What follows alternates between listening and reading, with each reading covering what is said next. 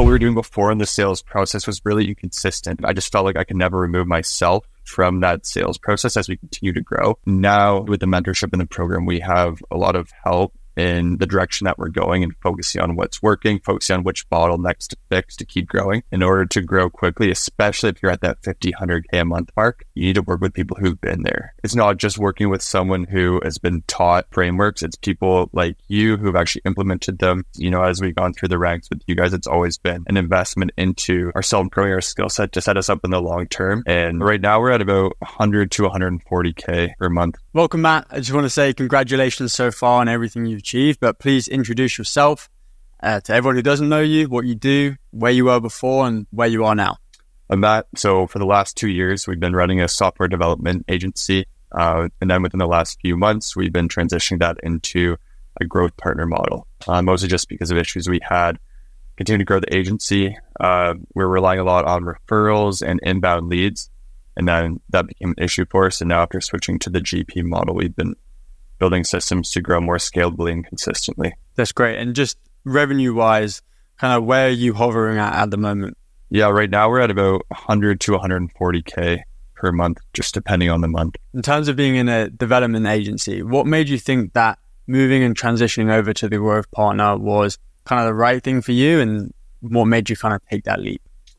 I found it difficult in the traditional agency model to sell consistently because a lot of the time the incentive structure for a traditional marketing agency or a traditional development agency isn't aligned with that of the client. So I think that realization was the big pushing factor to transition to a GP model where I felt more like we were working in conjunction with the client and incentivized in the same way to grow them and make sure they were successful. That's great. And how is that trying to change help you in terms of selling more deals, and not just with the GP model, but also what you've been doing previously as well? Before, we weren't doing any outbound. So I think that now, with the mentorship in the program, we have a lot of help in the direction that we're going and focusing on what's working, focusing on which bottlenecks to fix to keep growing. But before, we didn't really have a scalable system to acquire new clients, to get new leads in the door. And now we have built outbound systems to consistently get calls booked and set up a sales process that we're confident that we can consistently close. What does that sales process kind of look like for you currently? The sales process starts with a discovery for us. So really we're trying to just determine the client's problems, dig into them, and assess where we can help them. Because we work with the GP side and the development side of things still, there's a lot of different offers we can segment them into. So it's just discovering, what's the best way for us to help them, what are their pain points, and then how can we come in and solve them. And so that's the first call. And then the second call for us is presenting a proposal custom to solutions for their issues to help them grow or to help them with the product side. And how has that been balancing between what you've always done as an agency and also the GP one, and kind of selling both of those at the same time? How is that actually working for you? It's going well because I think what we were doing before in the sales process was really inconsistent. A lot of what we're doing before was just on the development side, and it took just a ton of building rapport with the client, with the prospect. And I just felt like I could never remove myself from that sales process as we continue to grow. Whereas now our system is set up, it's much more structured on the sales side, and we're getting towards, a front-end process where I can eventually hire a sales team underneath me. So I don't have to do the entire sales process for everyone and build that rapport, spend months building trust to sign a new client. And in terms of obviously being in that development niche beforehand, it's nothing to do with growth, right? So I'm wondering if there's maybe a little bit of hesitation around making that switch over and kind of leaning more into this new model where you're like, I don't know if this would necessarily work for me, because I know there's a lot of people out there who might be doing different things. Maybe it's product development, it's content, it's all these kind of things that maybe don't necessarily relate in growth, and are curious how you approach that and why you still made that decision to join. Every company wants to grow. Pretty much every company wants to grow. And the way I look at it is there's going to be different constraints to the growth. Sometimes it's product, sometimes it's content, sometimes it's lead flow and building pipeline. So now I think we're just a more full service agency where fundamentally we're trying to help them grow, whether that's through building outbound channels, whether that's through building pipeline for them with the GP model, or whether that's through, ameliorating their product issues that are holding them back from that next stage. It's just diagnosing what's the constraint for them. So if you had to take everything that we've done with you over the last few months and take it into 3 real key things that have happened, what are the 3 things that have allowed you to kind of progress the way that you have so far? One, a mentality shift to focus on just the bottlenecks. It's really helpful to have someone outside of the business to look at what you're tracking, what you're spending your time on, and then focus you towards fixing the bottleneck that's stopping you from growing more quickly. The second one is building outbound systems that actually work. So understanding the messaging, understanding the way to do that to build consistent pipeline. And then the third, I think, would just be figuring out how to refine the offer over time. Like that shift in the offer for us has changed significantly over the last couple months. And figuring out, what direction to take it, what offers have worked, how to structure the offer has been really helpful for us. It's interesting though, because at, 100 to 140K a month, I think a lot of people would presume that you're pretty good at finding constraints and growing businesses. Why is it that you think even at that level, you still want outside support and you still think that's the thing that's going to allow you to hit kind of the next level? I think that a lot of businesses can get to still 100K, 140K per month based on referrals, based on their network. A lot of them, I think, haven't really figured out how to consistently and quickly grow beyond that. Like we could have kept growing, but I think that refining the offer, figuring out how to scale pipeline quickly was a game changer for us. And we're always trying to grow faster. So it's just been, how can we add fuel to the fire? How can we keep growing and accelerate that growth? In terms of the GP deal that you have, what's that kind of price point and offer looking like at the moment that you're actually selling to these companies? For our GP deals, we're looking at a fixed monthly retainer with a percentage of net new revenue that we bring them. And the price point for that, we hover at between 6 and 8K per month fixed monthly retainer, and generally around a 10% revenue share. When it comes to selling these kind of deals, has it been easier or harder than you expected to kind of sell them? I think honestly it depends on who you're talking to and assessing their needs. So you have to find the right person to talk to who really has a need for it and it's a good fit for. But I think once you get on the phone with those people and find those people, it's a really compelling offer. And the sales process that we've been using based on help from the growth partner is really effective for closing those deals, framing the conversations, walk them through discovery, and then laying out options for them that make sense. And obviously there's a lot of different people you could go to for mentoring, for support, to help you identify those constraints.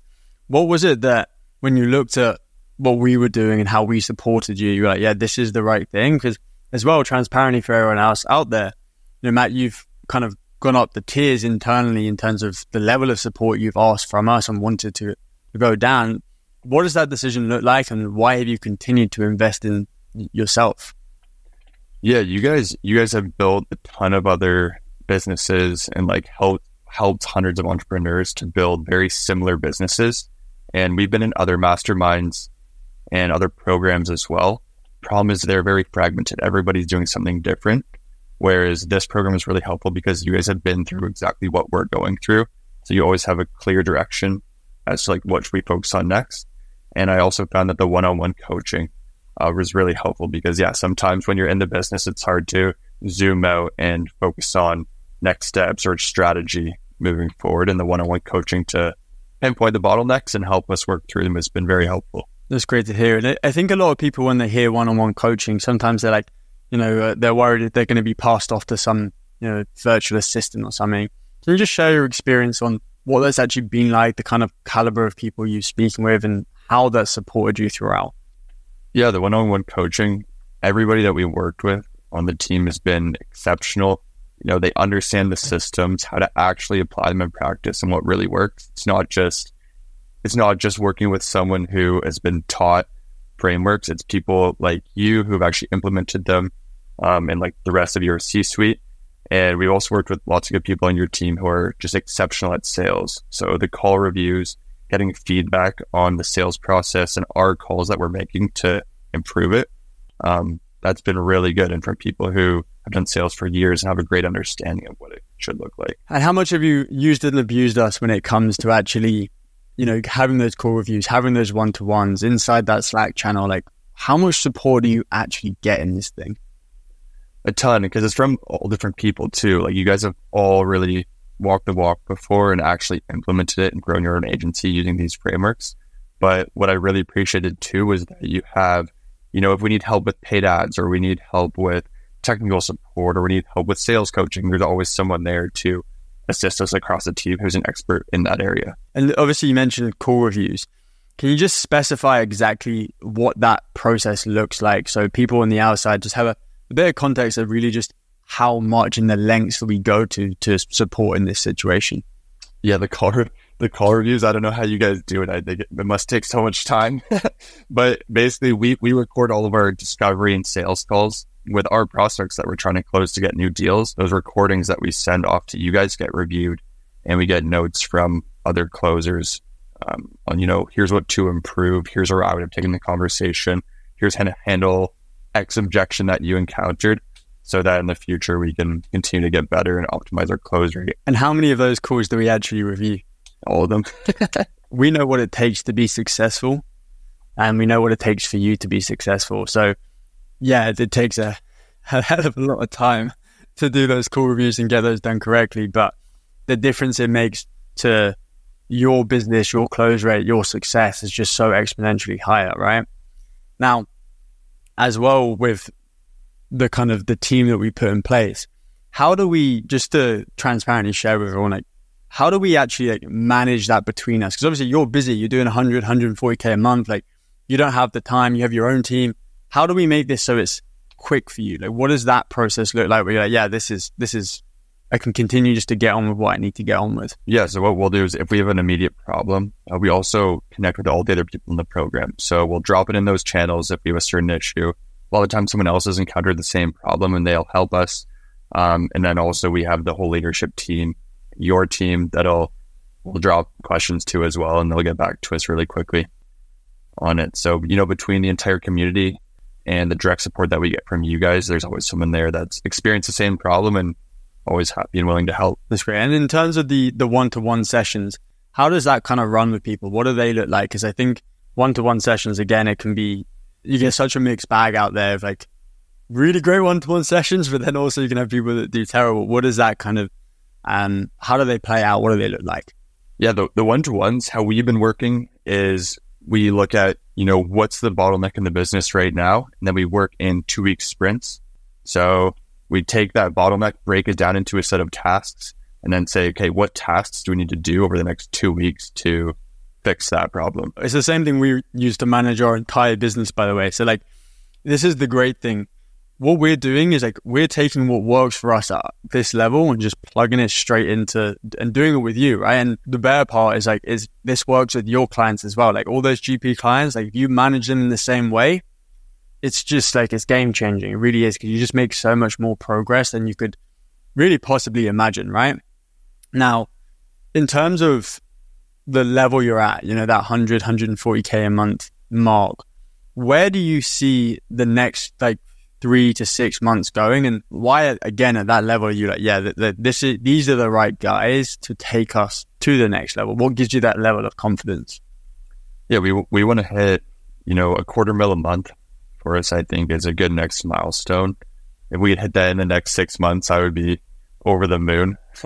I think that level of quick growth is something that you guys have been through and shown through growing your own agency at a crazy rate. So after seeing you guys do it and talking to you and understanding your level of experience and how you got there, it seemed like a good fit to work with someone who had, already been on the path that we're trying to emulate. And is there anything that kind of surprised you when you came in? You're like, oh, actually, like this is better or worse, than what you were expecting? Yeah, I think I didn't really expect the level of care that we've gotten coming in. Like on the outside, I wasn't expecting to get call reviews and how do you guys listen through all of our calls and give feedback to that level, because it takes so much time for you guys. So, that one-on-one coaching, the call reviews and the support that we received, it was honestly more than I expected when joining. I'm glad we over-delivered. That's what we're aiming to do. So that's good to know. In terms of the transition that you're going through, obviously, I think a lot of people have it in their mind where you can't do traditional agency and growth partners. Like, yeah, you have to burn it down. I know all my ads say that, so like it's probably my fault, but that's obviously not the case. And there's multiple very successful people like yourself who are kind of proving that.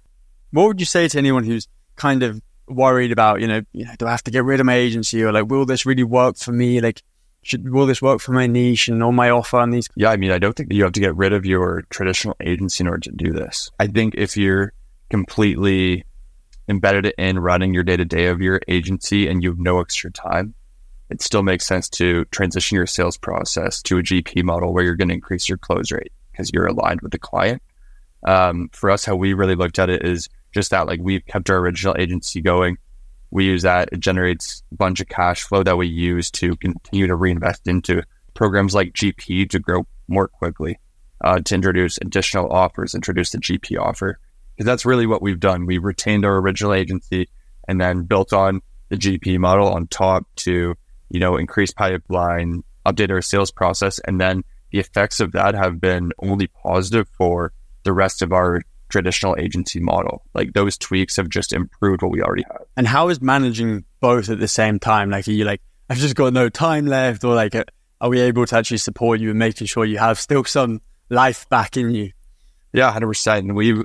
It's been fine balancing them. I have a great guy who runs operations on our side to remove us, and then, bring in additional hires. You have been really helpful in helping us identify, what roles should we fill to free up my time to focus on, working outside of the business and actually focusing on growth. So yeah, working in conjunction with you guys to figure out where to hire, how to streamline our operations so we can grow faster has been really helpful as well. That's one of the biggest things that allowed me and Jordan to grow, really, is we were really aggressive on hiring, because we know that in a service-based business, which we are, right? It's a people business. Like, we're here to deliver exceptional results to the clients. And for example, it's great to hear that we're doing that to you as well. But the problem me and Jordan faced when we were growing is, like, we actually didn't know who to hire. Like, we went months without hiring a operations person and a project manager. And it just means that you get kept in it. So like, when we're like, oh yeah, by the way, this is who you need to hire, you're just saving so much time and energy and money as well. Like, it's expensive to hire, and 1 out of 2 hires is typically wrong. So I know you've got a few hires on the way. I know you've got a few deals on the way as well. So I expect to see some quite rapid growth as you take that money, reinvest that back into continue to grow here. You mentioned that at the level you were at, one of the biggest problems you had was it wasn't really consistent. It wasn't really scalable. When you come and look at what we've done with you in GP, do you think that now you could go and even scale your agency, even if you didn't do GP? Let's say you just took that away. You didn't do a growth partner model. Do you think with everything that we've showed you, you would go and scale and make significantly more money inside of your agency? 100%. Because I think a lot of agency owners, they're good at delivery, and that's how they get into it. Like, they're good at ads, they're good at marketing, or they're good at development, but they're not like sales professionals. So I think even being able to, being a founder-led sales agency for us, learning actual sales tactics and getting direct one-on-one feedback to improve our close rate, improve our sales process, 100% skills that we could take back and just improve our close rate and grow the agency, even if we stick with the traditional model. If someone was listening to this and like, I'm good at marketing, not great at sales, like, what would you say to those people who are listening? I did that sales is a lot about, it's about reps, obviously, but it's also about strategy, coming up with a structured process. Like, if you can be good at sales, but if you don't have any structure to it, like, you can be good at talking, but if you don't have any structure to it, you're still not going to close. So I think that having a clear strategy around the entire sales process from, a marketing qualified lead to a close has been really helpful for us. Like, if you don't have a structured process, even if you are a really good sales guy, you're not going to be able to grow a team underneath you. Like, you need a process to hire and eventually bring people in underneath, so you're not doing every single call. And how long did it take for you to kind of implement that and integrate that into everything you're doing to the point where you're starting to see results from that new process? The sales process was actually really, really easy and quick for us to learn and implement. The templates and all the content that we went through, and, within weeks we had implemented it, created proposals based on templates that were, custom to us and our offer and the audience that we speak to. That was really quick and easy to implement. And then I think right now we're really working through just getting more and more reps of it to now we have the structure, and now it's working on, sales as a skill for myself and for the rest of the agency. And how quickly did you sign that first GP deal once you'd implemented everything? We had been in talks with the client, coming into the program. So we had seen the content and we hadn't signed it with you guys, but we'd already been thinking about implementing it. So pretty much right as soon as we started the program, we went through and then closed them right away. And then, going out to other clients, to our network and stuff, we built pipeline pretty quickly for additional deals past that. If you had someone who is here sitting on the fence, maybe they're at 50K, 100K, maybe they're at nothing, right? And they're like, I don't know if GP's legit. I don't know if it's real. I'm confused. What's your best advice to them in that situation? And what would you tell yourself in that situation? I really believe that you have to invest in yourself. You have to take risks to invest and grow yourself, to equip yourself with the skills to grow more quickly. So that's always how we've approached it, how I've always thought about it is, I think in order to grow quickly, especially if you're at that 50, 100K a month mark, you need to work with people who've been there. You need to work hands-on with them who kind of, been on that path before, to figure out where to go next, how to grow more quickly. And I know every time that we've invested into you guys, as we've gone through the ranks with you guys, it's always been an investment into ourselves, growing our skill set to set us up in the long term. And, we've seen great results in doing that, and we'll continue to do that moving forward. How does this compare to some of the other masterminds you've been in that you mentioned? Yeah, good question. With the other masterminds that we've been in, actually, the types of companies and the problems that they're struggling with vary a ton, like person to person and company to company. What we really liked about the GP program is that everybody is working on, on building an agency and based on fundamentals from the program. So, the content that we get here is much more applicable. It's easier to apply because it's specific to what we're doing. Whereas a lot of the other masterminds are just very generic. It's like, okay, here's how to look at sales. Here's how to look at marketing. It's just very generic, and it takes a lot of work to apply it. Whereas the stuff in this program and the one-on-one help, it's all from people doing similar things, working together and solving the same problem. Thank you, Matt. I appreciate that. And I look forward to collecting another case study review in 6 months when we get you to that 250K a month mark. I know we've got big ambitions, and I know you've got a few deals coming over the line, so I'm excited to see that as well. Yeah, love it, man. Yeah, I'm looking forward to it as well. Appreciate it.